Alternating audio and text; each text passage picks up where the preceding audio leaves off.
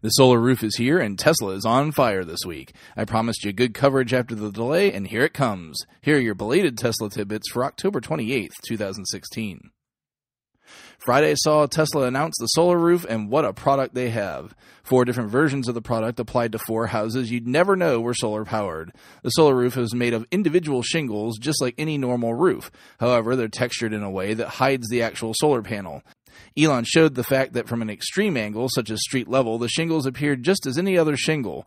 But when viewed straight on, the cells were visible to the eye and, more importantly, to the sun. The 4 styles are Tuscan glass tile, smooth glass tile, textured glass tile, and slate glass tile. The slate tile in particular is quite interesting. Elon expanded on this variety, noting that every tile was actually unique as they're created using hydrographic printing. The production process itself makes each tile unique, meaning that even 2 houses right next to each other wouldn't look exactly the same. If you have any interest in solar at all, you owe it to yourself to watch this whole intro video. In summing up the roof, Elon said, quote, "How do we have a solar roof that is better than a normal roof? We have one that looks better, lasts longer, has better insulating effect, and where the cost of the roof plus electricity is less than that of a normal roof," end quote. Later, when talking about the entire solution, Elon concluded, quote, "This is the integrated future. You've got an electric car, a power wall, and a solar roof.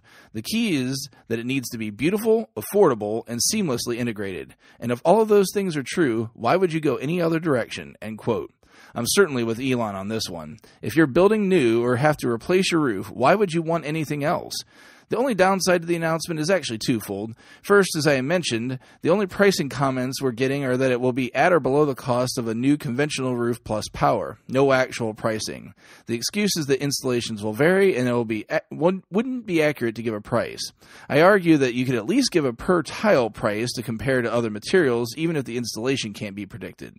The other downside is still that SolarCity is not installing throughout the country. So here in my state of Ohio, I'm unable to buy the product, as well as 22 other states in the country. I believe you've heard from Tesla that after the merger, the plan is to install in all states due to the fact that nearly all states have Tesla stores as is, but there's currently no timeline on when that will happen.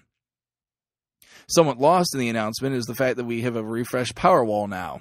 Powerwall 2 holds a totally rectangular design and increased storage and output. The new version will store 14 kilowatt hours of power and deliver a 7 kilowatt peak output.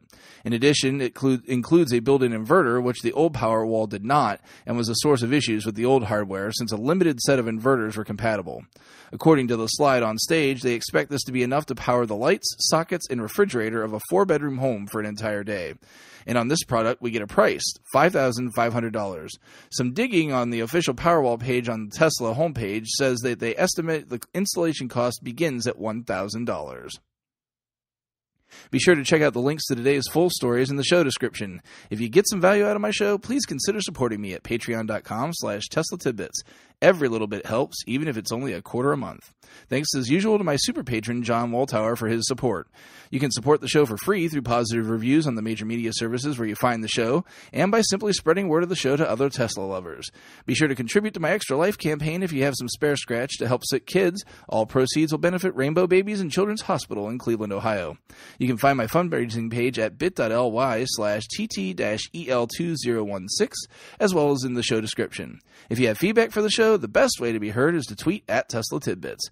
That'll do it for today. I'll see you back here again tomorrow. Until then, keep it charged and hit the road.